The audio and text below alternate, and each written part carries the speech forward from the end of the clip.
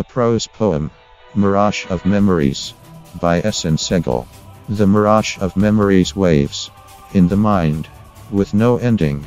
I travel within such journey to grasp the reality behind it, knowing that nothing is there, even that the flight of thoughts flies. I fail to stop it.